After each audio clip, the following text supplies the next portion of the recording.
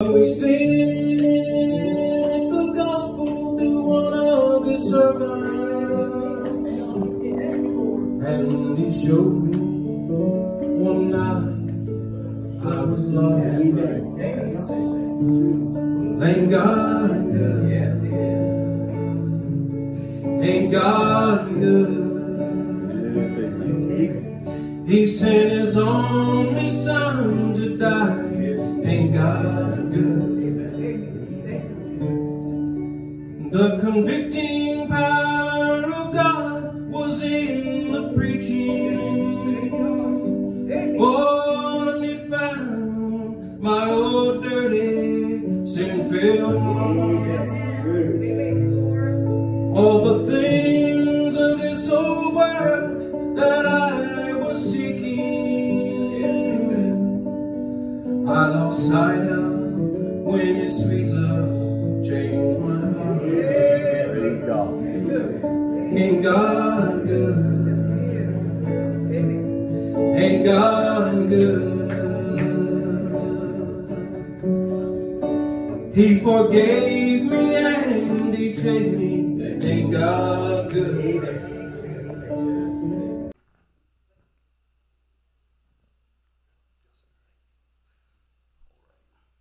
Good evening. Let's start with a word of prayer before we proceed. Heavenly Father, we thank you that you brought us to this time and to this place. We thank you, Father, for your divine presence here tonight. Lord, we thank you for how you've had your way thus far. Lord, we're standing in need of your help tonight. So, Lord, we pray that you would pour your Spirit out upon the Word of God tonight. Pray that you'd move up and down these aisles, dear Father, grant light and understanding.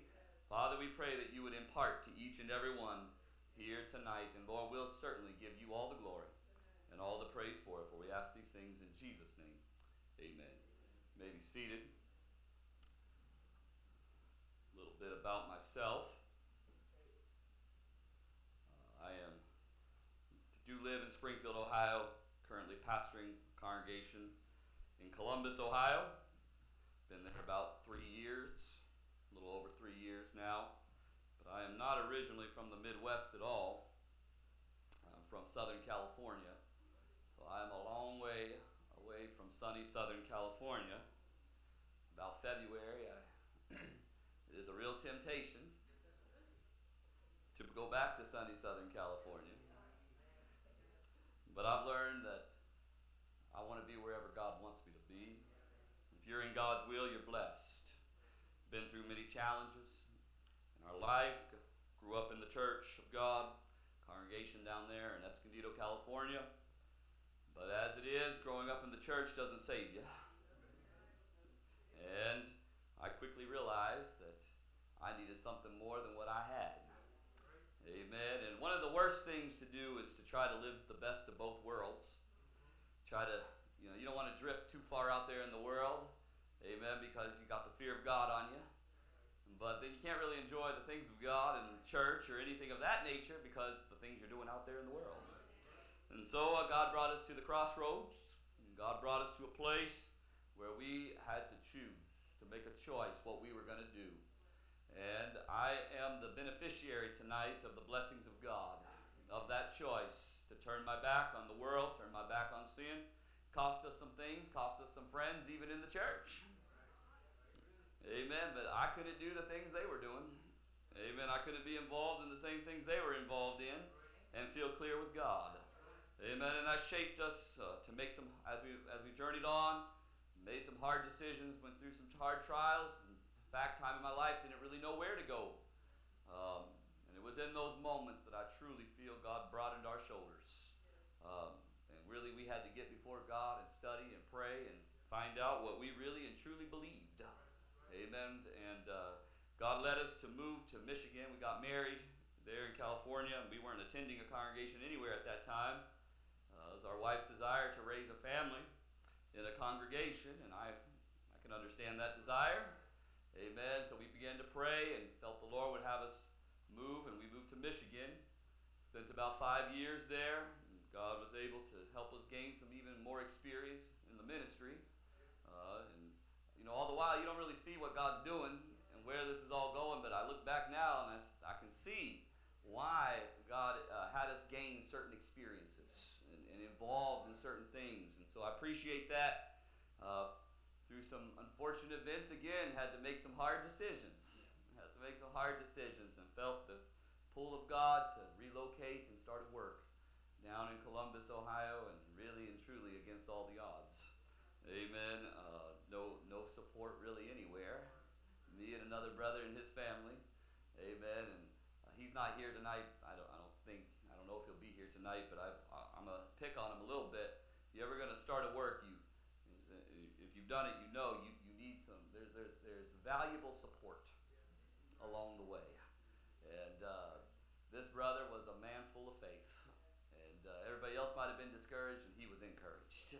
Amen. Everything else looked like disaster. Things are great, and you need that in those moments and in those times. Amen. And I appreciate how God just put the pieces together, and I thank God for the land I hold today.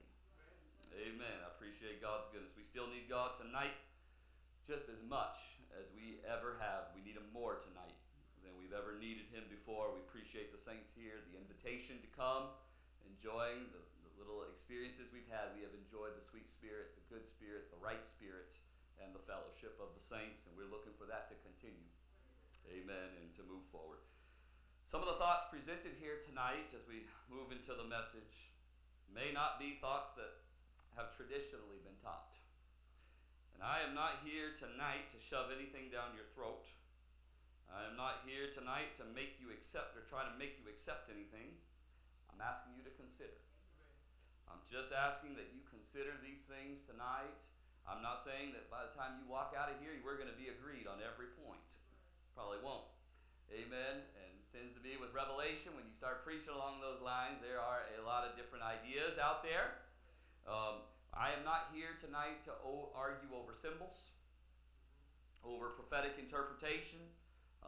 I might even get some of that wrong in your estimation tonight. But I pray that you catch the spirit of the message. That you catch the spirit of the message. And if you know anything about the landscape, and I'm not talking about just the religious landscape, but the Church of God landscape, you know that there's trouble. And I think if we're just honest with ourselves, we know that there has been a lot of damage that has been done under the name Church of God. So, as it is, I am not here to preach to beat the air. I'm not here, I don't believe in preaching that gets nowhere. And I believe that a lot of the preaching on Babylon in the church has not really gotten us very far. Amen. Because we are preaching to an audience that is not sitting before us. Most of the time, we're preaching about Babylon in a context and to an audience that's nowhere near us. And there's nothing wrong with that to some degree. We need to know truth. For instance, we pride ourselves in teaching holiness and living free from sin, and that's a right message. And so don't get me wrong tonight. I believe that message, and I believe that's an important message. And I know that most of the religious world tonight believes that you can't live a life that is free from the power of sin. Amen. But I also realize that we can glory in that truth to the neglect of glaring issues that are right among us. And we pride ourselves because we have this truth, but we can't even see ourselves. Amen. And so God is trying at this time, I believe, to show the Church of God, the Church of God. Amen. So you pray for us tonight. You prayerfully consider these things. We've been asked to preach along the lines of the 8 beasts and felt burdened and impressed of God to do so. And I asked my congregation this when I first began preaching along these lines. Been around the Church of God a long time. I've been around the Church of God my whole life, been brought to her in a blanket. How much preaching you heard on the 8 beasts?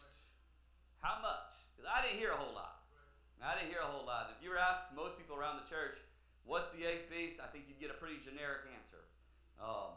We're going to go a little deeper tonight with it. I believe God has some truths for us to consider.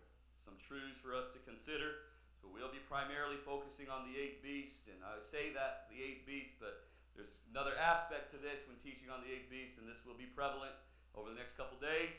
There was somebody sitting on the 8th beast, and you cannot preach on the 8th beast unless you address who was sitting on that eighth beast. Amen. So those are going to go hand in hand tonight. We are going to try to primarily set the groundwork for what the eighth beast is, identify that, define that. You pray for us that this is difficult to preach this series in 3 messages. Amen. It is hard, and we've had to get before God, and so this will not be exhaustive tonight, but I believe you'll catch the spirit of the message. Revelation chapter 17. Revelation chapter 17, we covet your prayers.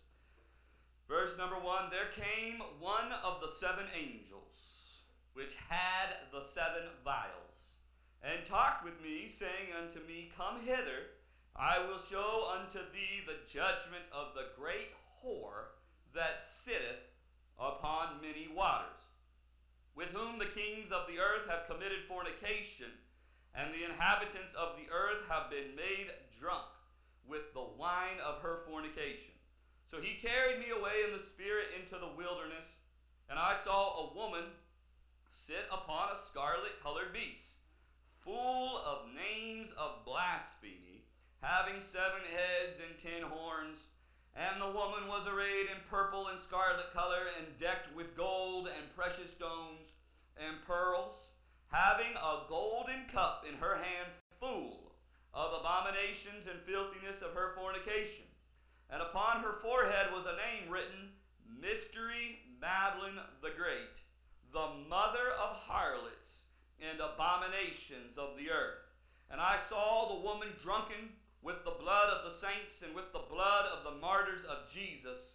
And when I saw her, I wondered with great admiration. And the angel said unto me, Wherefore didst thou marvel?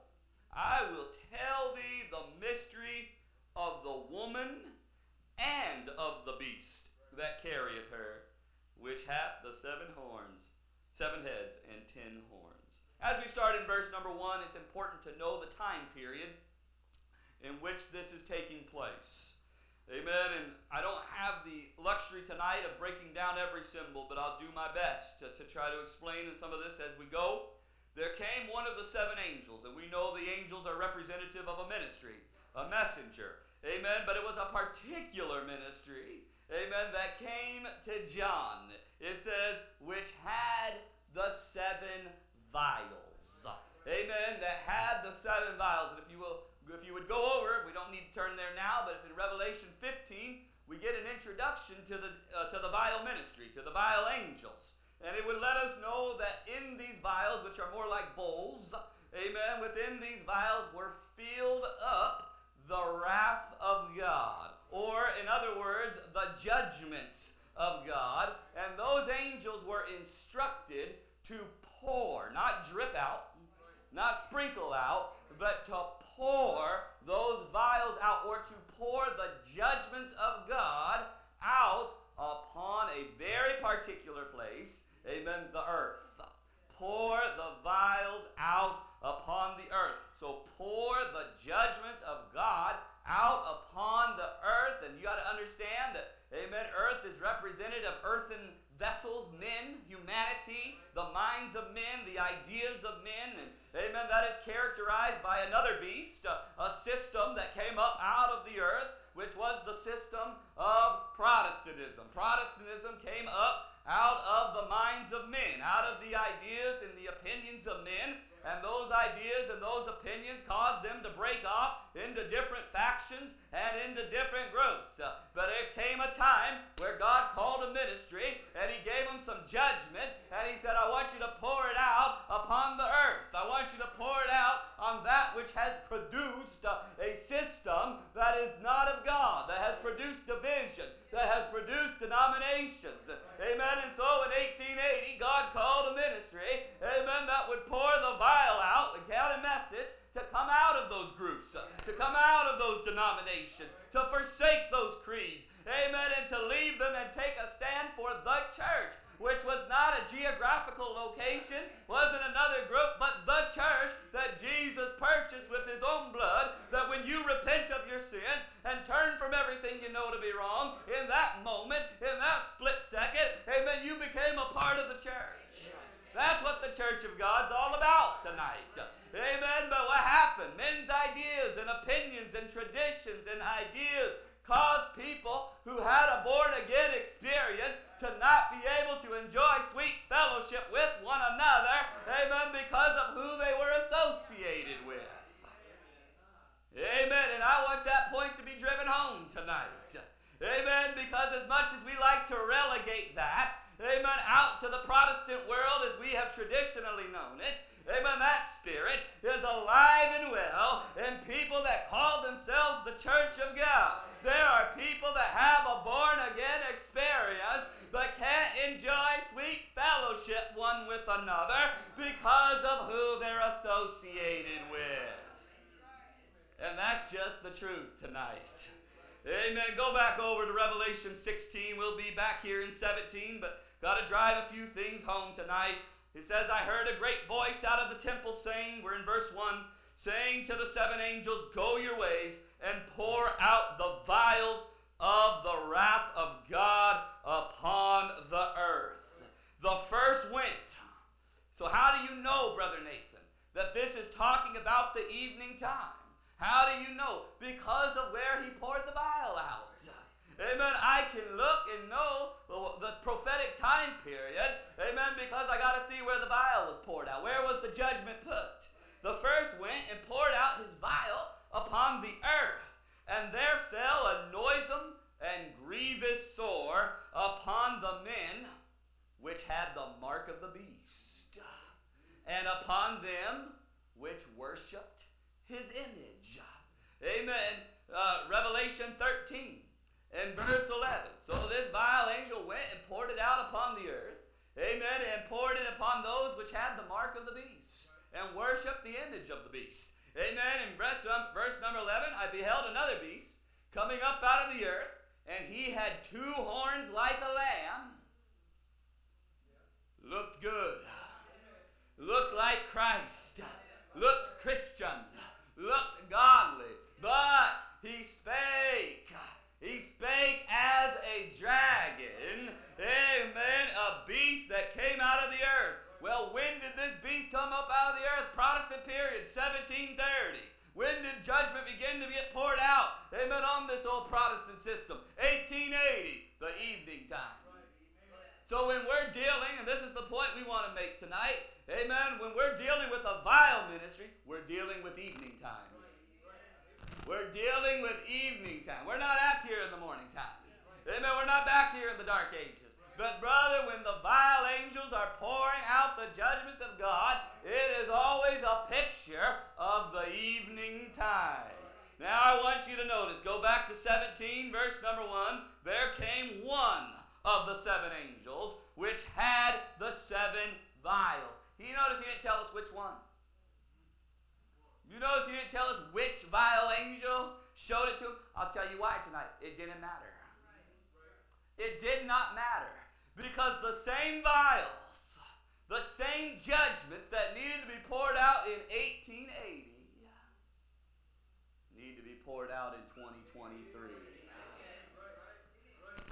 Listen, to deny the message we're preaching tonight, you are going to have to deny the conditions. Brother, to deny the condition, if you are going to deny the message that is preached tonight, you are telling me that the Church of God tonight is operating at the level of the book of Acts. And I don't think any of us are prepared to make that statement tonight. The conditions speak for themselves. And it is time for a ministry to speak to the conditions. We can preach against Babylon till we're blue in the face. We can preach against the Baptists and the Methodists and the United Brethren and those poor, lost to see people over there. But I'm telling you tonight, it is time to show the house to the house. Amen. To show Jerusalem her transgression. To show Judah her sin, brother. Amen. For too long, the Church of God has gloried in her doctrine. She's gloried in her truth. She's gloried in her standard. All the while becoming no different than the Babylon they're preaching against. Amen. Revelation 14, verse number 1. And I looked, and lo, a lamb stood on the Mount Zion.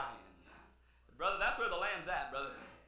Amen. Amen. You want to get in the, you want to, amen, listen. I'll tell you what church to be a part of. Be a part of the one where the lamb's standing. Amen. You don't follow a man tonight. You don't follow a camp meeting tonight. You don't follow a group tonight. You better stand with the lamb. You say, Brother Nathan, what camp you a part of? The camp of the saints tonight.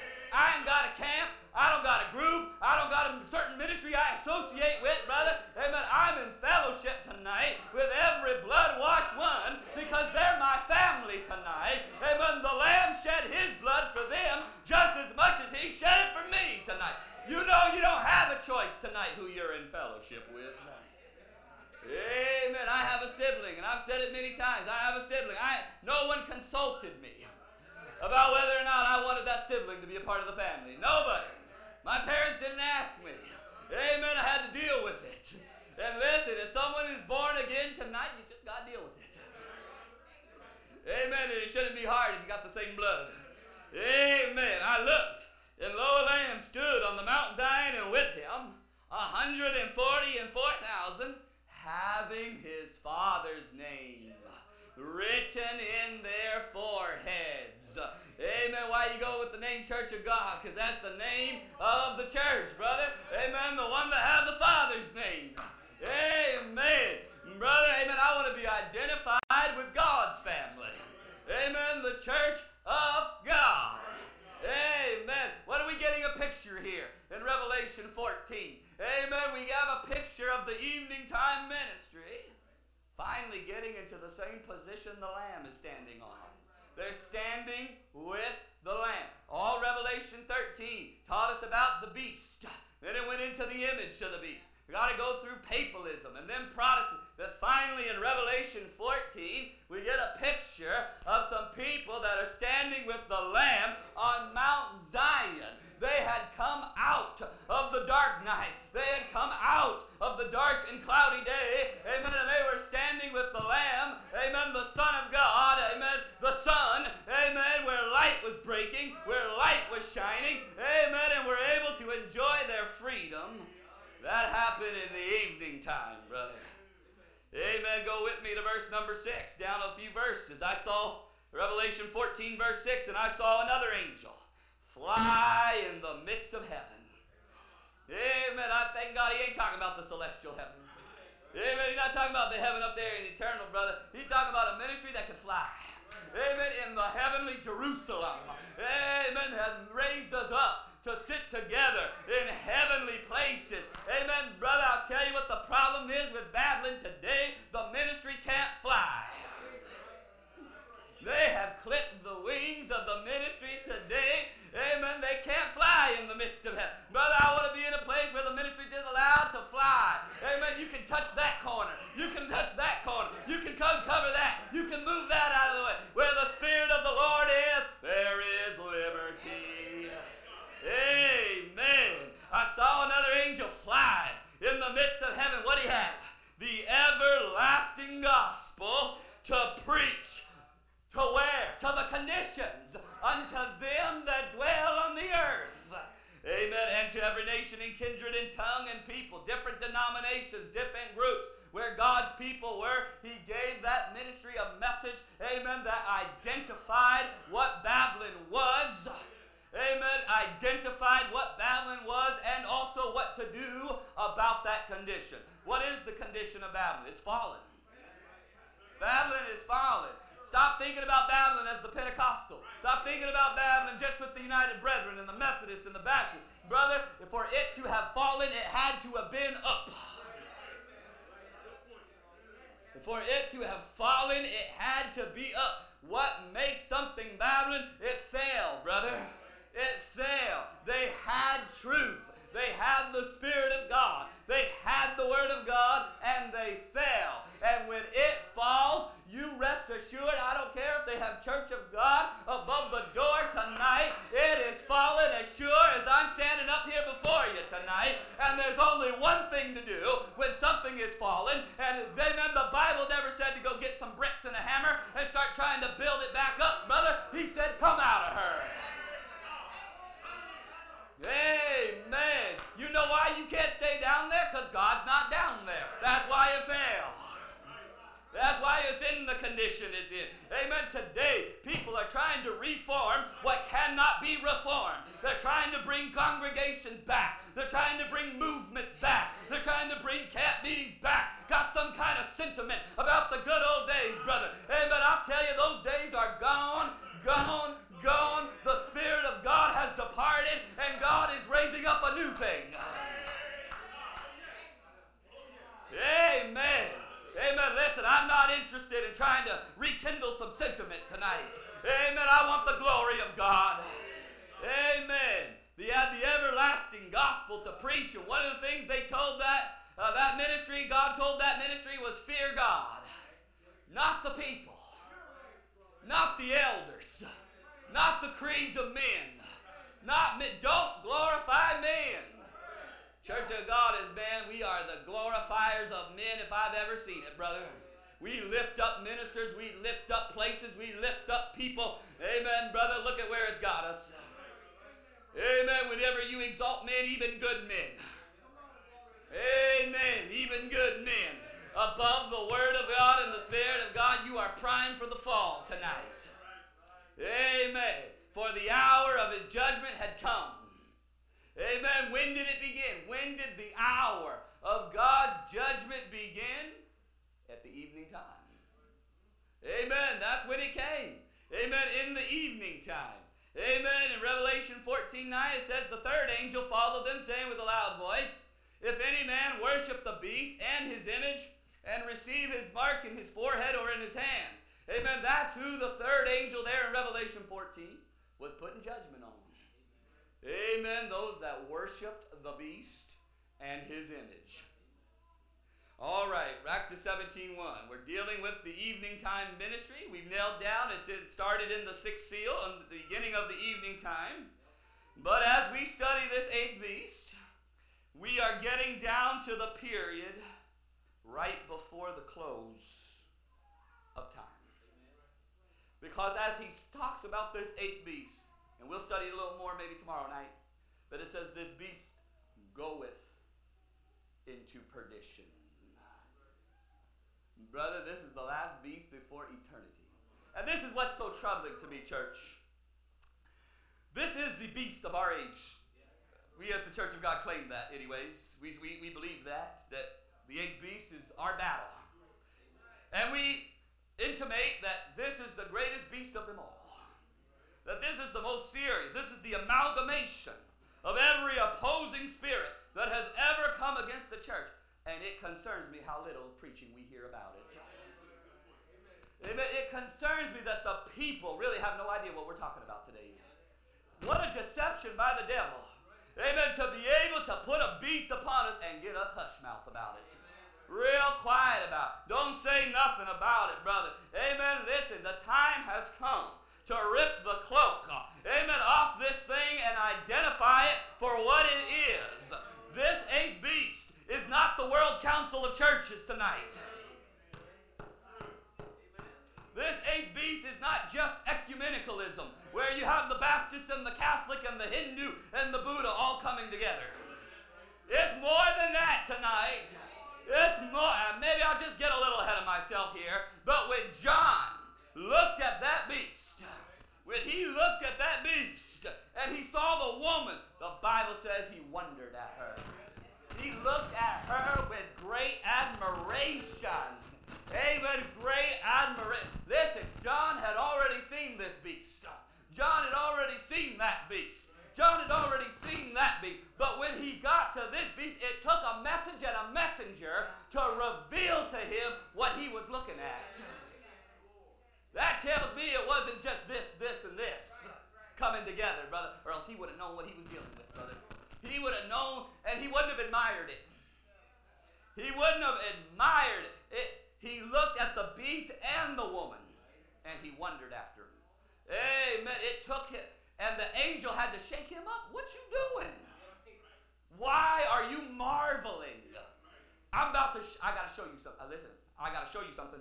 I got to show you something. Go down to verse 3. We're going to go back up in a minute. But the angel, talking about the angel, so he carried me away in the spirit. Carried him away in the Spirit. So what's that telling us? First of all, I want you to notice, John could not get the revelation where he currently was. He had to change positions. The angel said, look, I can't show you here. And brother, some people are never going to see Babylon as long as they're where they're at. Why? The ministry ain't showing them anything there.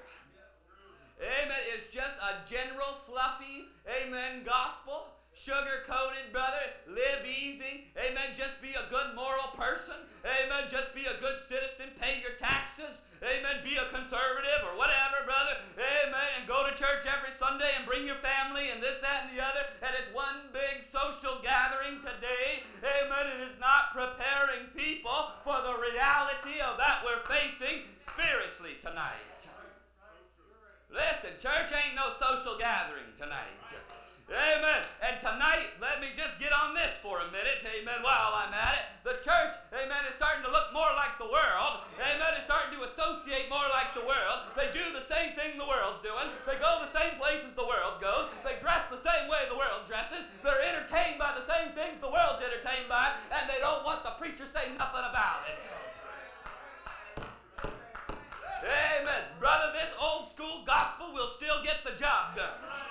Amen. Brother, we don't identify with the world. We don't look like the world. We don't act like the world. We don't talk like the world because our identity is with Christ. When the world looks upon us, nothing but Christ should be in view. And the church of God tonight is looking more like ranked Babylonian churches than it is a separate and distinct people, amen, that have the presence of God. I've never seen people compromise and keep the power of God. No, sir, brother. Amen. They're relying on the weak arm of flesh for everything today. Amen. They can't hardly trust God for anything today. Amen. And I'll tell you why. Amen. It is because they have lost the presence of God among them, because they have traded, they have sacrificed the Spirit of God for the spirit of the world. That wasn't in my notes, but that was free tonight. Amen. John had to change positions to see her. He had to change, and listen to me, church of God, amen, I'm not here tonight to tell each individual person what they need to do. I trust the Word of God goes forth here. Amen, I appreciate that tonight. Amen, but I know there's some in this state. Amen, in this state, and that's still being a little broad. Amen, in this state, that need to change positions. The Spirit of God ain't down there. Brother, as I travel across the country, going from place to place, and as I said in our own congregation, not just physically traveling, but brother, everybody's on Facebook and YouTube today. Amen. Amen. These saints today, they'll advertise what they are. Amen. And brother, I'm telling you, the power of God is almost altogether lost in most of what calls itself the Church of God. Divine healing. Anybody seen it lately? And brother, I'm not here to condemn. I'm not here to criticize tonight, but that belongs to us, Church of God. Where are the miracles? Where are the gifts? Come on, brother, these are the things that we should be contending for. And if you're in a place that is not contending for the faith once delivered to the saints, I got one message for you tonight. You need to change positions.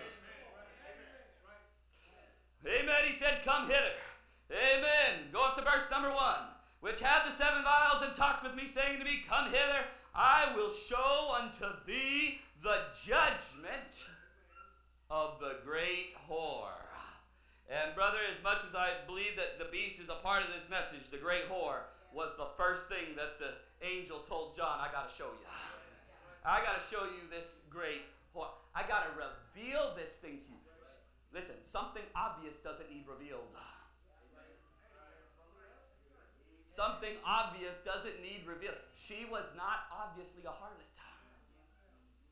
She didn't look like a harlot. She didn't present herself like a harlot. Amen. And I'm not being critical tonight. I said about my chart too. But brother, we probably need to change what she looks like on a lot of our charts. Amen. Because I'm going to tell you exactly what she looked like. She looked like the Church of God. She looked like the pure bride of Christ. And that might tell us tonight why John marveled. looked at her with great admiration, maybe a little foreshadowing here. Why does it look like the church of God? Because what she had on. She had pearls. Pearls are truth. Pearls are truth. This is a woman, this is a harlot, but she had truth. She had gold. The golden candlestick, that's the church, brother. She looked like, she appeared like the church. She had stones, precious stones. That means she even had some saints of God. You've been made lively stones. You've been made living stones. Amen. By the stone. Amen. Born again, you became a lively stone. But there were some people that were down there associated with this harlot because she had truth. Amen. She had the understanding of the church. And she had some good saints down there. Amen, brother. She looked a lot like the church of God. She looked an awful lot like the church of God. Amen. This woman in this chapter is characterized as sitting on mountains, sitting on the beast, and sitting on waters. Now we know that she isn't sitting on all three at the same time. The Bible is trying to convey something to us. It's trying to convey something to us. Amen. Sitting upon many waters. Revelation 17:15 lets us know that the waters are people. And brother, I want to say that's the most alarming thing of it all, is that precious souls are holding up this woman. Holding up this church of God. Amen. She also sat upon a beast. We know what a beast is. Man-made system. It's a system, just like this Protestant beast. Just like this other, the papal beast. Amen. Paganism. These were systems of religion. Amen. So it was religious. Mountains are places of worship. Amen. It says in the last days that the Lord's house shall be established in the top of the mountain, and all nations shall flow unto it. Amen. And we know that in God's mountain, they that worship Him must worship Him in spirit and in truth. Amen. But there's also mountains. Amen. And they're not worshiping in spirit and in truth. Amen. They're places of worship. Amen. Jesus told the woman at the well. She said, look, our fathers worshipped in this mountain. He said, look, the hour is coming and now is. Amen. That the true worshipers aren't going to worship in this mountain, brother. They're going to worship God in spirit and in truth. Mountains depict to us places of worship. So this woman was being promoted by people, by places of worship, by a religious system. Amen. The woman was sitting upon the waters. Something that comes up out of waters or being prompted or promoted by waters, that's no good, brother. That is no good. Isaiah 57:20 says, the wicked are like the troubled sea, when it cannot rest, whose waters cast up mire and dirt.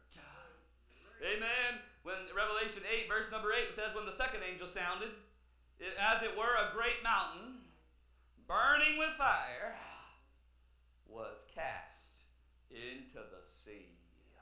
But brother, it's not just what goes in, but it's what comes up. Amen. Listen, when you lose the Spirit of God, it's not that you just go under and go into oblivion, but it's what you replace it with. Tonight, people are trying to replace the power and the glory of God with cheap substitutes. Trying to still claim their heritage and their history and this person and that person. Brother, listen, if the Spirit of God is not there, amen, it is gone, it is done. There's no need trying to be there anymore. And I talk to people all across the country. Brother Nathan, isn't there any hope for some reform? Amen. Isn't there any hope that I can be the good influence down there? I've heard that one. What a lie of the devil, brother. Amen. I'll be the good influence down there, and I'll be the good part, and I'll help be. Brother, I've seen everybody that do that. They go under. They go under. Eventually they just, and brother, the things they used to be troubled about, they're not troubled about anymore. The things that used to bother them and convict them and disturb them, and they'd call you about, they'd almost be more disturbed than you were. Amen. Tonight, they don't even want to talk about it. I don't even want to talk about church stuff. Don't talk to me about church stuff. Amen. They've settled for something, brother. Amen. People caused the mountain to be extinguished. It quenched the spirit, and the beast rose up out of the sea. It was a result of apostasy. Paul warned of this apostasy. He said, after my departing shall grieve as wolves, enter in among you, not sparing the flock, also of your own selves. Amen. Shall men arise, speaking perverse things, to draw away disciples after them. What I am trying to show to you tonight is that this beast is nothing more than a people that had fallen, had backslidden, and became apostate. Amen. These are people. Amen. Listen, apostasy never comes from the outside. If there's any congregation that goes under, any movement that has ever gone under, brother, I'm going to guarantee you, it came from among them. It was from among their own. Amen. Let a good man of God go off the scene. Come on, brother. Let a good man of God go off the scene, and some arise. Amen. What happened when Paul and John and Peter and those brethren began to go off the scene? From among the people. Amen. There was among the people. Amen. There were teachers. Amen. Men of influence who brought in what? Damnable heresies. Amen. Somebody's responsible tonight. Somebody's responsible. Listen, all this division and confusion in the land tonight. Amen, brother. There is a cause. It's not even that confusing tonight. Men have destroyed, amen, what some have labored with all their blood, sweat, and tears to build for God. This woman was sitting on waters. Waters are people. The beast that came out of a massive body of water, the sea, was nothing more than an apostate people. They weren't the pagans. They weren't the pagans. Amen. It was those from among them. It was those who claimed to be saints. This is the first description we get where the woman is sitting, and under this woman is ultimately people and its souls. So we don't preach this message tonight just to show off some knowledge and some understanding. That's why I'm not here to argue about this or that, brother. There are souls that are going to be lost. There are souls that are going to miss heaven. There are souls that are going to die, shrivel up and die in a place where the Spirit of God is not at. They're going to get deceived, amen, and not even know they're not saved until they split hell wide open one day. This message is a necessity tonight. And brother, may God begin to loose some more angels, brother. Amen, to herald this message. Amen, this is the message of the hour. Brother, listen, there's all this talk today, amen, that this isn't the message of the hour. I'm so tired of hearing about come out, and I'm so tired of hearing about Babylon. Brother, I want to tell you tonight, amen, somebody at a meeting just recently, amen, came up to me and said, Brother Nathan, I'm so tired of hearing about come out. Amen, just preach the basics. Just preach the basics. Amen, brother. Last I checked, Revelation was in the Bible. Amen. And the Bible says, blessed is he that heareth, readeth, and keepeth the words of this prophecy. I'm not against preaching fundamentals. I'm not against preaching the basics. Amen. But don't do it at the neglect of the whole counsel of God. There are some messages that are good for time, brother. Amen. The message of go ye into all the world and preach the gospel still stands tonight, and I'm not negating that message. That is a message for anyone bound by sin tonight. Amen. That you can be loose from the bondage of sin, that God can deliver you. If you'll repent and do business with God even tonight, God will save you. Amen. You don't even have to wait till the altar call. If you want to be saved tonight, this is your moment. This is your time. That message is the right message. It's the message of all time, brother. And that will never change. But there has never been a time where God has left the church without a message. Amen. And God has a message for the church. Amen. God has a message for the church at this time.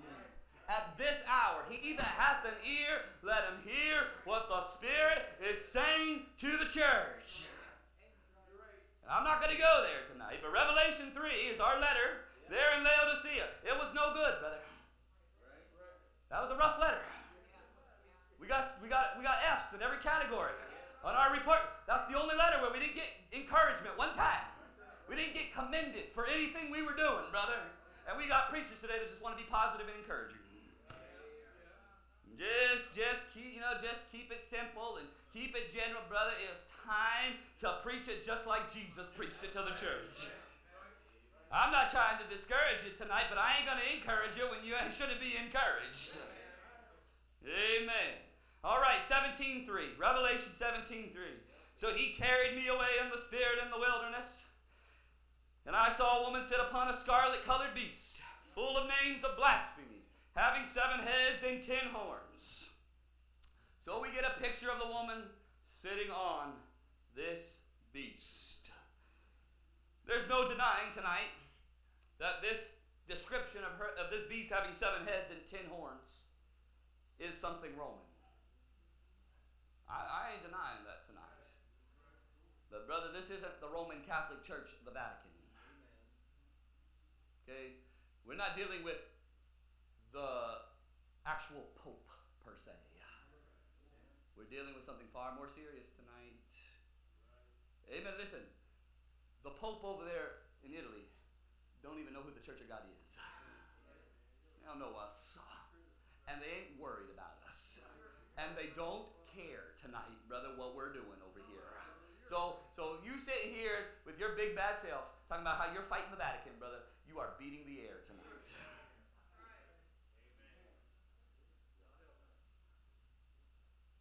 But the Vatican is not over there in Italy tonight. It's right here. It's right here. When the come out message came out in 1880, it wasn't just the saints who came out.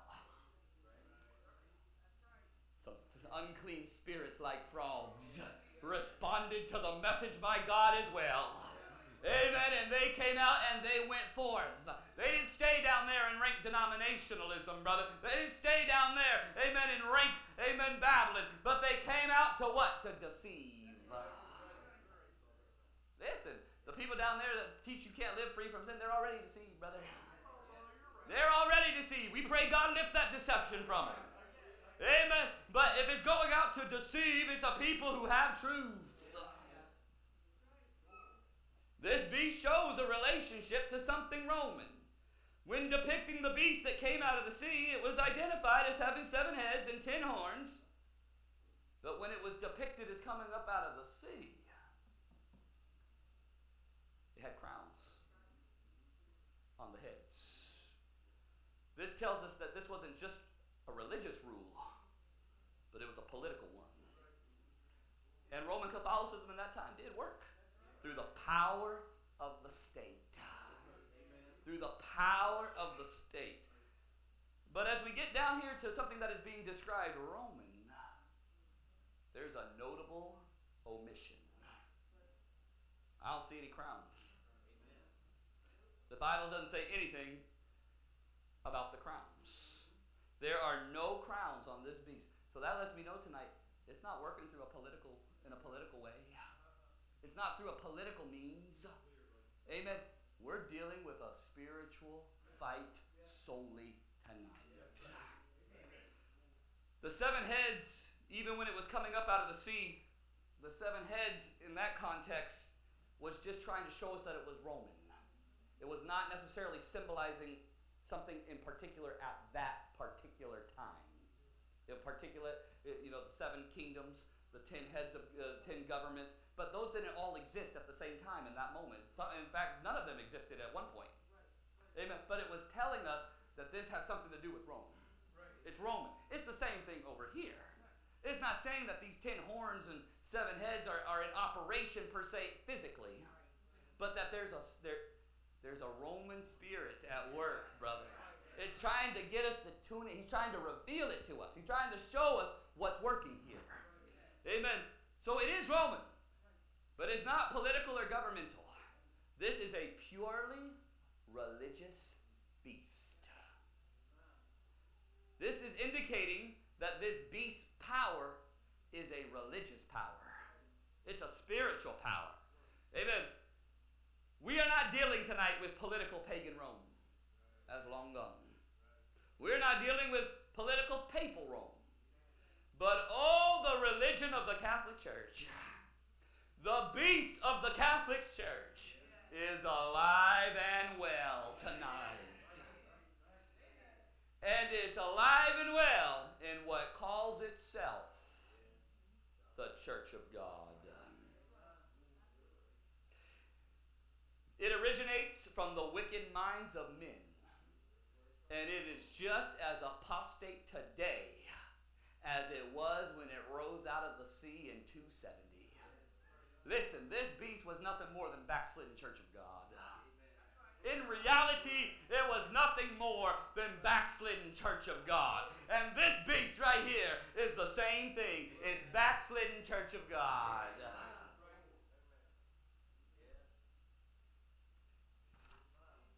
All right. Let's skip down to verse number 8 here. We'll come back to these scriptures later on this week. This eighth beast, this system, is carrying what we know as the Church of God. I said, don't fight it tonight. Don't fight it tonight. Don't fight it tonight. If you got to pray about it, pray about it. You got to get before God, but don't fight it tonight. Don't fight what you don't see. Don't fight what you don't understand. Amen. Ask God to help you tonight. Amen. If we're wrong, then brother, you ain't got nothing to worry about tonight. You don't have to get upset. You don't have to get out here, slam the door. You don't have to pull me in the back room tonight. Amen. You can go on your merry way and say the Church of God is as glorious as she's ever been right now. She's in the best shape I've ever seen. If you want to believe that, God bless you tonight. But that's not the message of the hour. That's not the message of the hour. This 8B system is carrying, it's a system, and listen to me, it is a system tonight. It is a system of men tonight. The Church of God that we know, and listen, I understand the pure Church of God tonight. I know there's a pure bride. Don't get me wrong tonight. So I am talking about what represents itself as the Church of God is run, controlled, governed, amen, by men. It doesn't matter if you have a calling to the ministry or not. If they say no, it's no.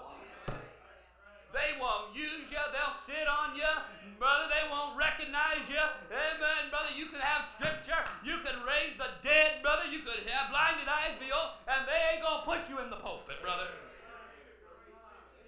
Amen. It's fallen into the hands of men. Why? How do you know? Question them.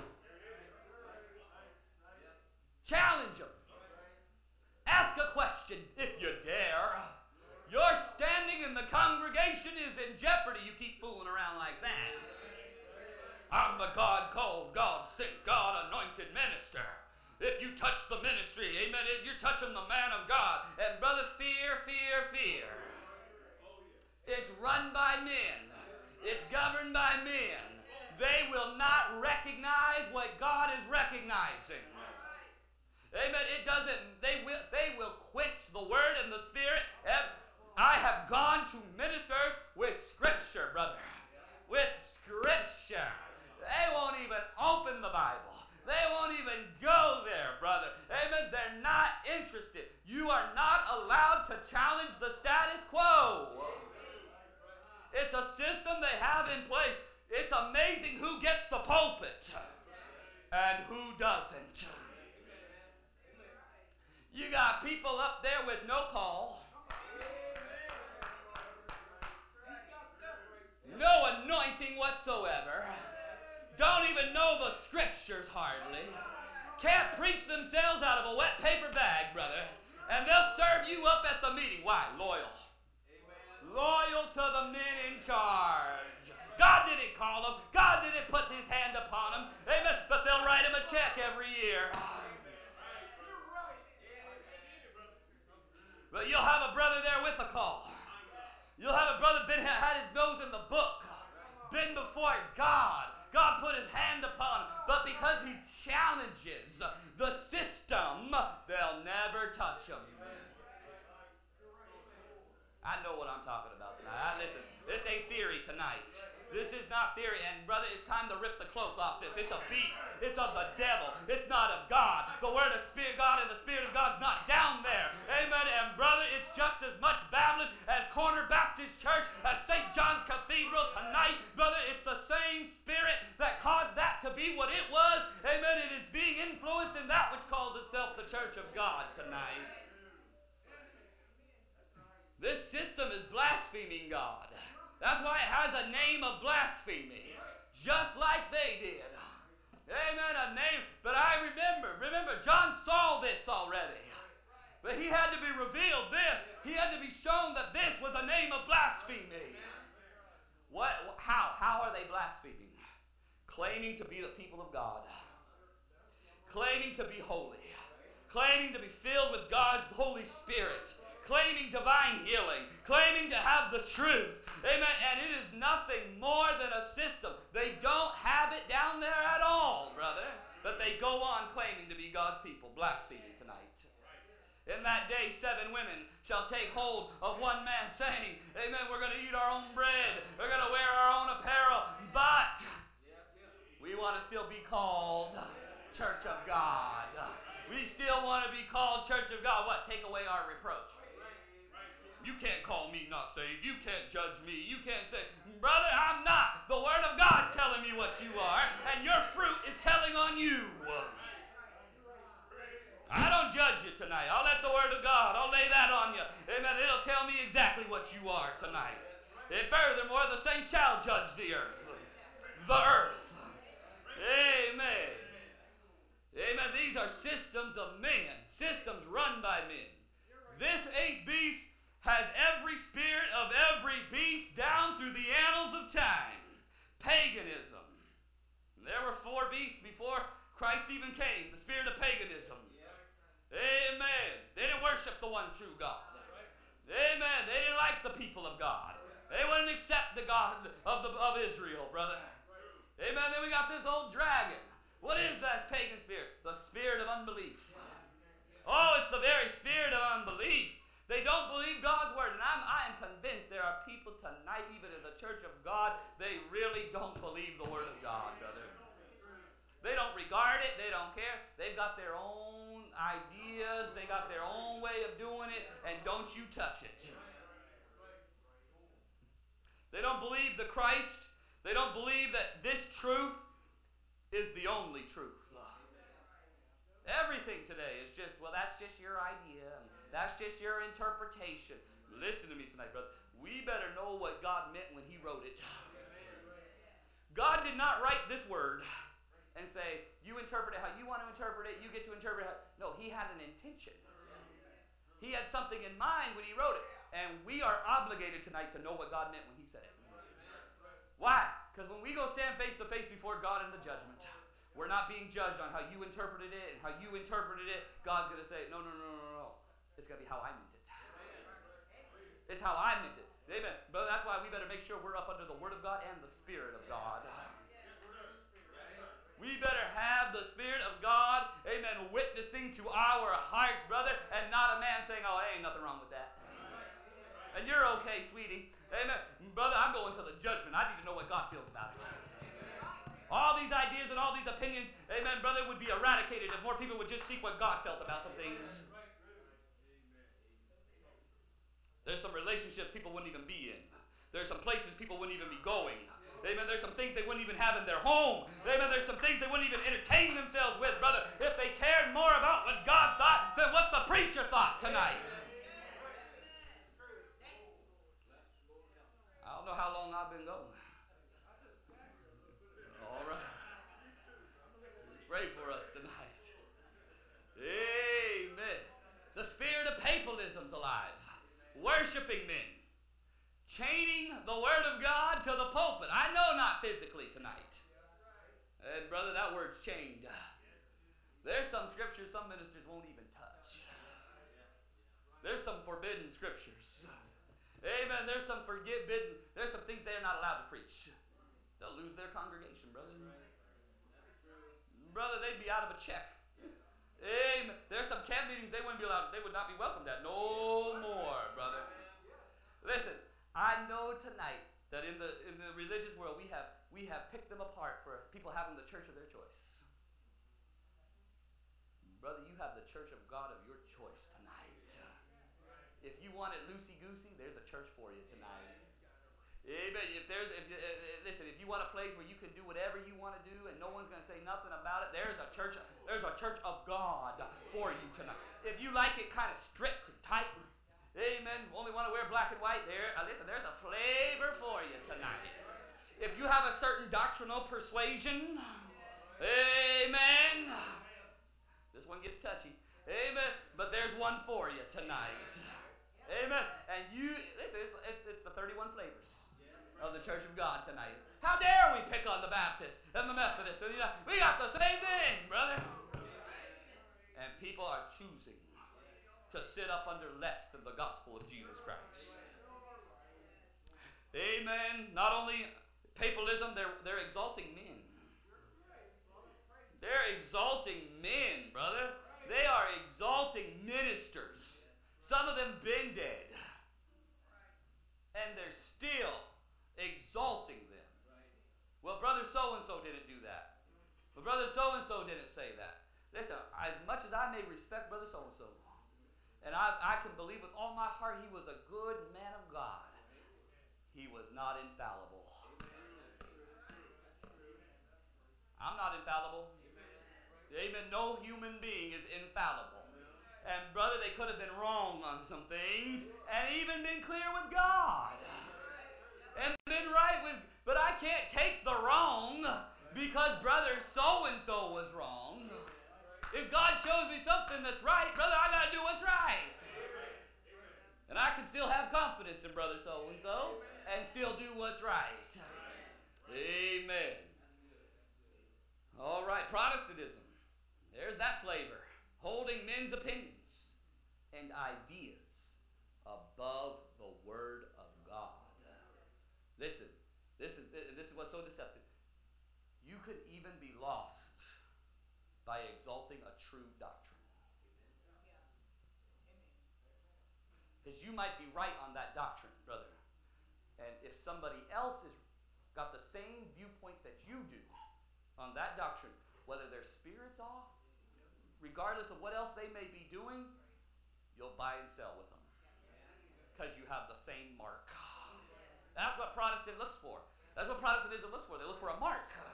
And if we have the same character, whether it's the standard, whether it's how we baptize, whatever, brother, and there's a right way to apply all of that. I'm not negating any truth tonight.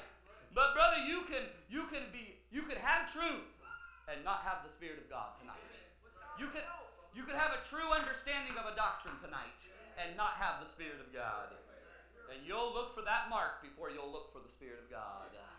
And that's why we're in the mess we're in tonight, Church of God. If you agree with me on this doctrine, then we're good to go. He's a good brother. He's going to come hold me a meeting. Amen. I appreciate him. But brother, let somebody else who has the Spirit of God maybe not agree with you on that doctrine. Amen. And you won't touch him with a 10-foot pole, brother. We better look for the fruit first. Endeavoring to keep the unity of the Spirit. That was first before we ever came to the unity of the faith. Revelation 17, let me try to wrap this up. The beast that thou sawest was and is not, and shall ascend out of the bottomless pit and go into perdition. And they that dwell on the earth shall wonder, whose names were not written in the book of life from the foundation of the world, when they beheld the beast that was, and is not, and yet is. So that lets me know this beast was working in the past. It was working then, and it will continue to work. Here is the mind which hath wisdom. The 7 heads are 7 mountains on which the woman sitteth. There are 7 kings, 5 are fallen, and 1 is. The other is not yet come. There were 7 periods. There were 7 ages. This is talking about spiritual powers, spiritual ages, spiritual kingdoms. 5 had fallen. That meant Ephesus, Smyrna, Pergamos, Thyatira, Sardis. Those had gone. Okay. When this beast was being revealed, it was coming on the scene. It was being shown around the 6th seal. Okay. It is the one to come is right here in this last age. All right? The other is not yet come. So this was in the beginning of the evening time that he was being shown this. Laodicea had not yet come. All right? There are 7 kings, 5 are fallen, 1 is, the other is not yet come. When he cometh, he must continue a short space, meaning this is the last time. This is it, a short time, and then we're going off into eternity. This beast goes into perdition. This beast goes into perdition. And what's the seriousness about it? We got souls.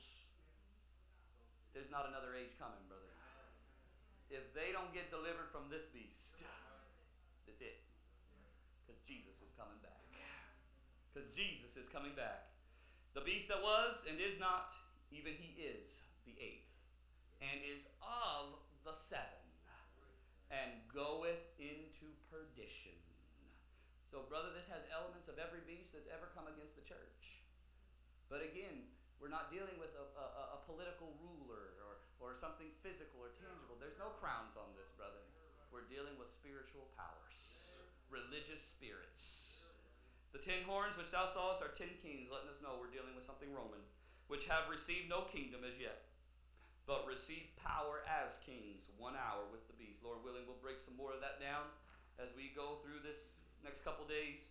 These have one mind, and shall give their power and strength unto the beast. I want you to notice tonight, it took a divine revelation of this beast. I remember about 5 years ago, I began to study these truths, study this word, and the shudder that came over my spirit. I said, oh Lord God, you mean you want us to cry that the church of God is Babylon?